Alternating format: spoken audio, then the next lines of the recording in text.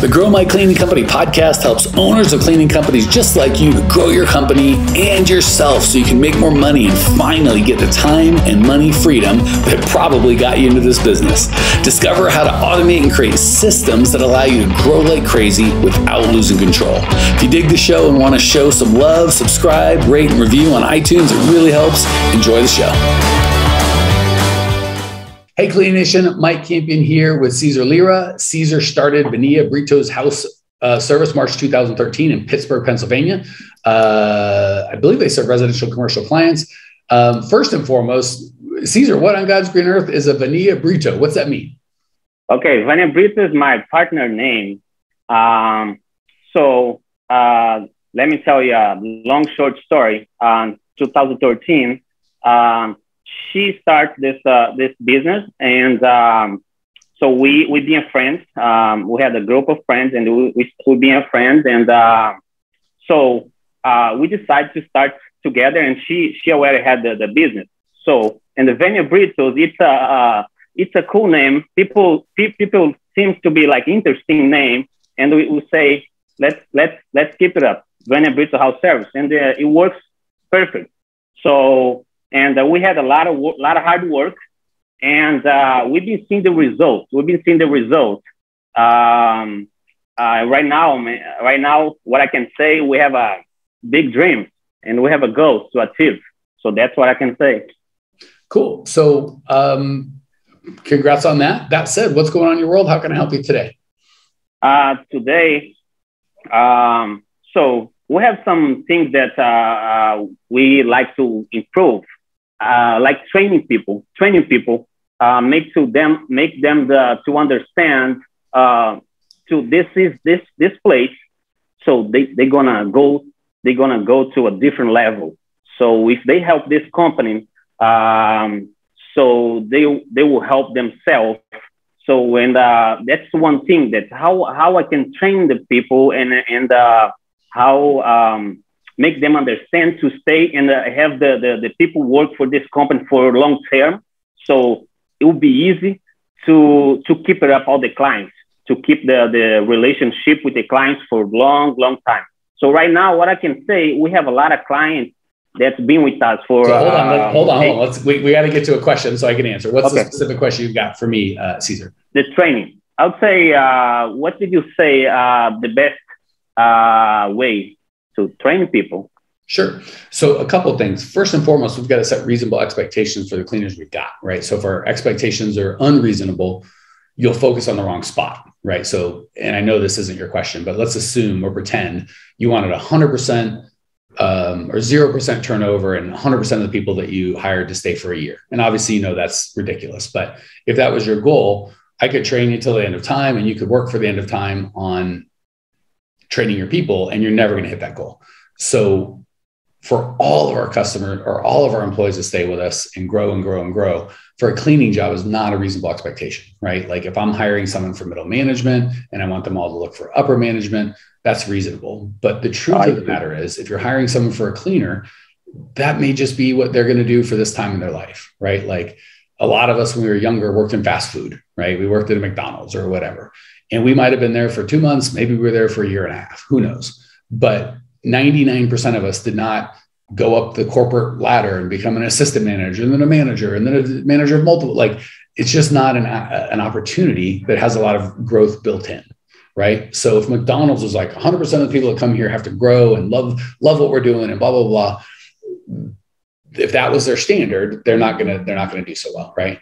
Now that doesn't mean they can't offer growth and the people can't be connected and attached to their vision and their dream. That's all possible, but we just have to make it reasonable. So again, if I'm paying someone $70,000 a year and he's in middle management, the expectations I'd have for him or her and his connection to my community is going to be different for someone that might be working 20 hours a week, making $15 an hour cleaning toilets, right? So if I have the same expectation for different people, that's just not a reasonable expectation. Like certain jobs are just high turnover. So what I would do, my coaching to you would be, I would change my goal and my vision and my hopes and dreams from everybody's connected, everybody stays a long time, everybody is down with my cause, everybody kind of leaves better than they want, to I would probably just keep everyone leaves better than they came and everyone is connected with our vision while they're here. And maybe the average I want people here might be 6 months. But when I had cleaners, if they said, hey, I'm leaving your job for another cleaning job where I make 30 cents extra an hour, I feel that was a failure on me. If they said, hey, I was working, for 6 months because I wanted to take my family to home to the Philippines or whatever for Christmas. And I've done that and I'm leaving, I'm okay with that. Right? Like that's I stayed 2 weeks just for a couple $100, but I stayed 6 months and I had a goal. Or even better, I was working a full-time job during the day that didn't quite pay the bills. And then I worked this to kind of supplement my income. But now I got a better job and I can just make all the money I need with that one job. God bless. I'm super happy for them. Right. So as long as they leave better than they came, as long as I feel like the time that they spent with me, they grew emotionally, maybe spiritually, maybe as people, and they really live by the core values that I have while they were here. That's all I expect. Now, for middle or upper management, I'm going to have a different expectation, right? That's not an okay goal. But for a guy making $15 an hour to put his hand in the toilet, for him to be like, you're a 20-year career, man, that's unreasonable. So I'm happy to talk a little about training, but is that any questions or comments or thoughts on the expectations of setting expectations before we talk about how to fulfill those expectations? Yeah, I think, you answered the question. I understand that most the people, they stay for 6 months, for 1 year, and they leave. I understand that. So I think one of the things that we should, we need to have like some skills to have more people to, so people live and have a lot of other people that are interesting to work here, even if they want to work for a month or two, but while they're here, so they do their best. And we was able to keep it up, the client satisfied. And I think that way we will be able to continue in creating, grow the company.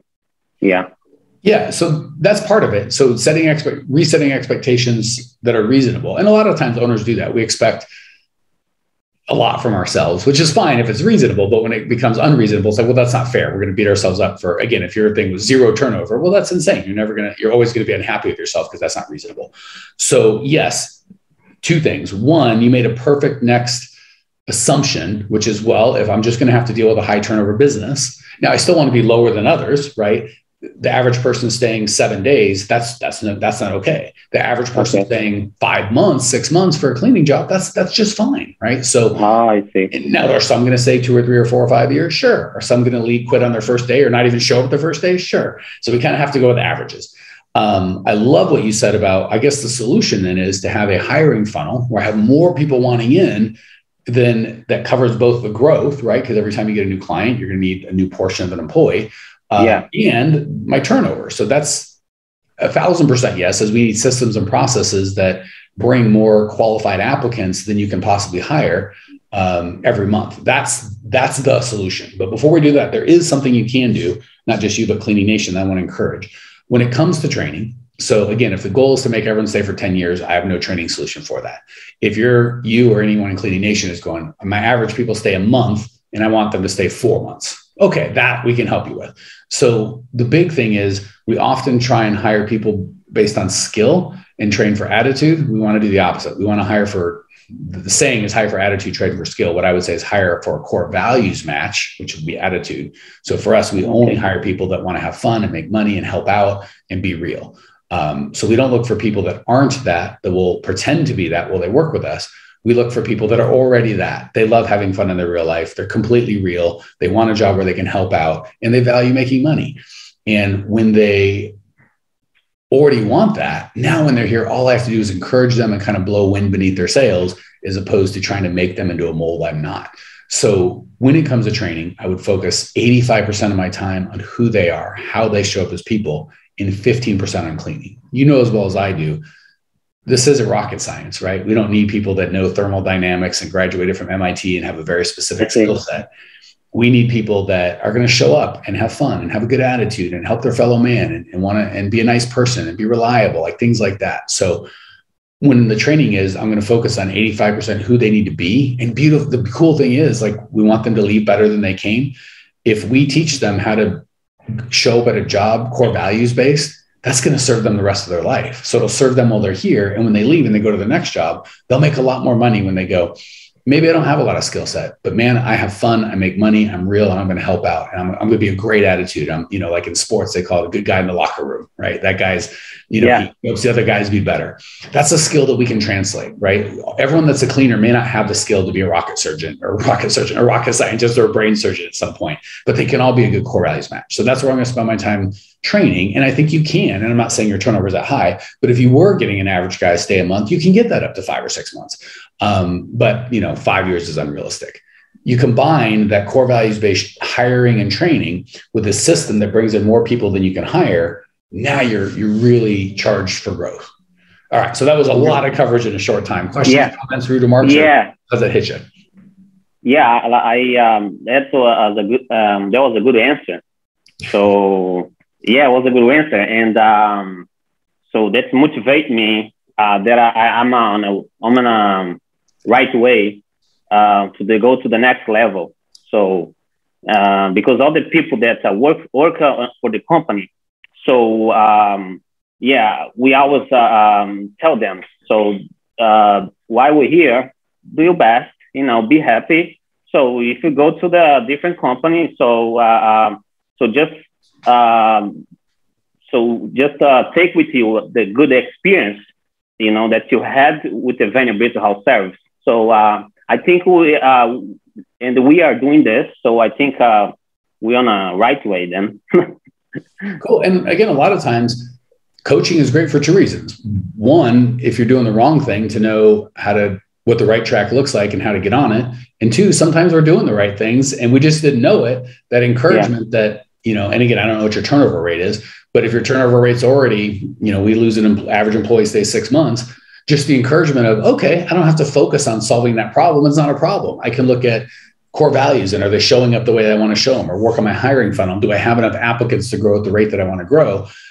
Believe it or not, Cleaning Nation, and of course, Cesar, focusing on the right opportunity is probably that, and the ability to identify and encourage talent in people are probably the two most under advertised skills in leaders. Is I'm focusing on the right opportunity, right? Because all of your people should be working in the business, doing payroll, hiring people, putting out ads, making marketing funnels. All these things that need to be done, and they're important. But that vision of what's the important problem we get to solve next? What's the next best opportunity we need to focus on? That's huge. Creating culture is huge. And just knowing how to identify and keep talent happy and engaged and down with your cause. That's what the owner should be working on. All right. Anything else before we go, Cesar?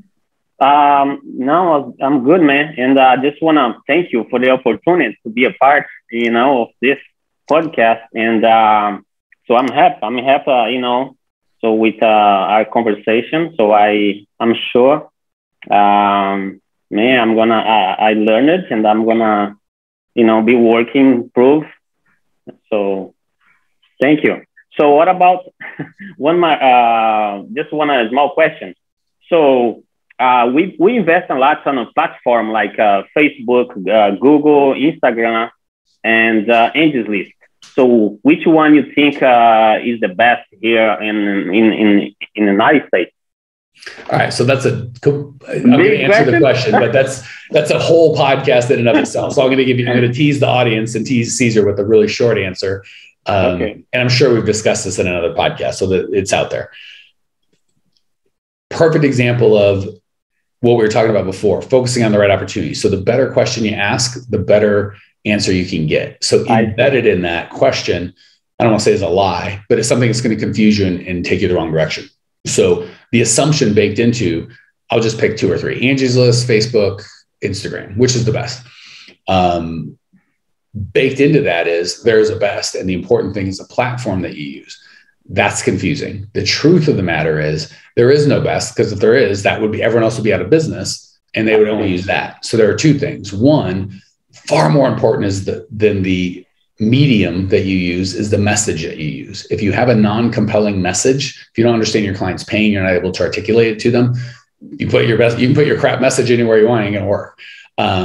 If you have a perfect message that's going to speak perfectly to your client, as long as you put it on a medium that your client's at, right? If I'm selling to women and I'm an all men's golf club or something, well, then obviously that's not going to work. But as long as there's some of my audience in that area, and I have a compelling message to my audience. So the audience is important first.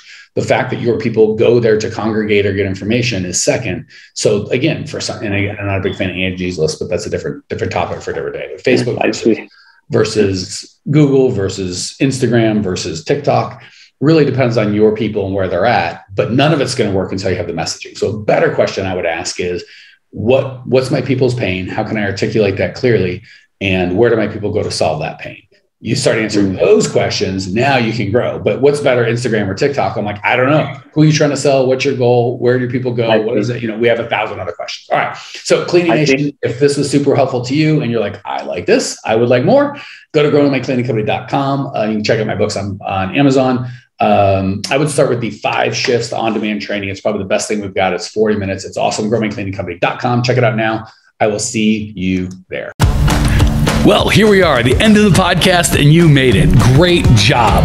I've got a little bonus for you for sticking through with me, but like I mentioned before, if you got value out of this podcast and you want to show a little love, subscribe, rate, and review on iTunes, Spotify, wherever the heck you're listening to this thing. Share with a friend, share the love. And as a special thank you for those of you that stuck with me to the end, how about I give you my personal phone number so we can text? It's a great way for me to get to know you, your business, your goals personally. So shoot me a text now, 602-932-6431. 602-932-6431.